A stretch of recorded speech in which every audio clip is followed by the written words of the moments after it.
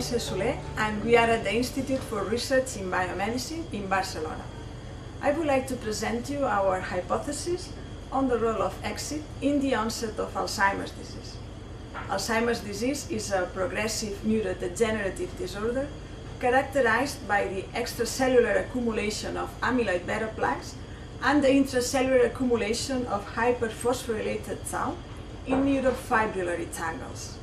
Despite the fact that there are several hypotheses trying to explain the cause of the disease, our knowledge is still insufficient to address current issues and controversies.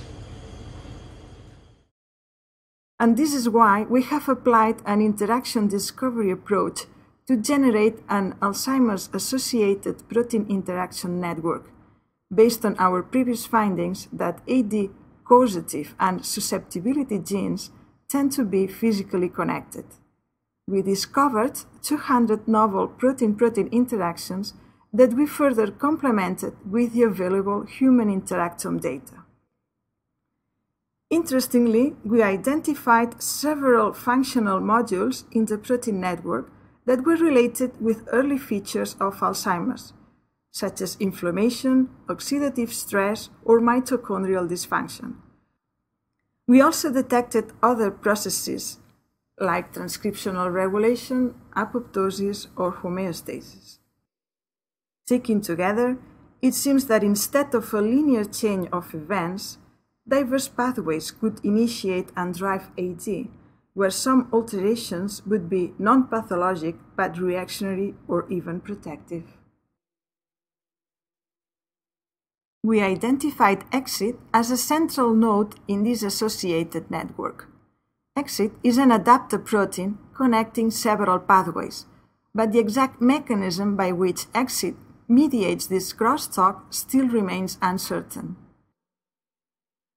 Here, we propose a role for ECSIT in regulating the amyloid burden, initially to protect the cell, but in later stages to repair the neuronal damage. An initial accumulation of extracellular A-beta could behave as an initiating damage signal, stimulating the immune system and at the same time balancing the redox system to protect the cell against potential oxidative damage. The stress response would promote the mitochondrial translocation of ECSIT to enhance bioenergetics, but it would also increase ROS as a byproduct.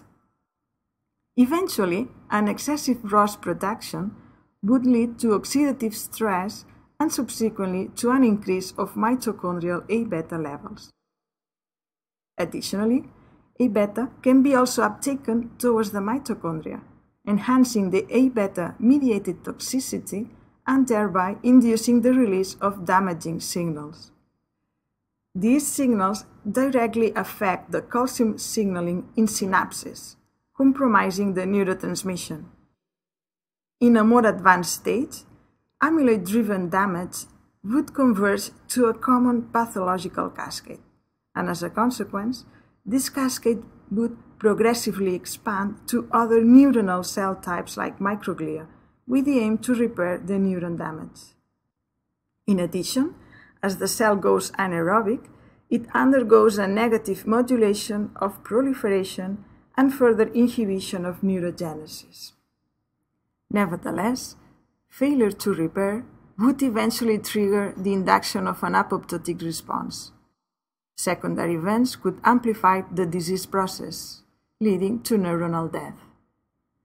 In summary, in this article, we provide a mechanistic hypothesis that integrates the role of ECSIT as a sensor of multiple damage signals, as an integrating hub through the specific regulation of protective or repairing molecular mechanisms, and as a molecular switch by inducing an apoptotic cascade when repair fails. We hope that our hypothesis provides deeper insights into the molecular mechanisms underlying Alzheimer's disease, and in particular, we think that ECSIT could be a promising biomarker to detect AD in pre-symptomatic stages.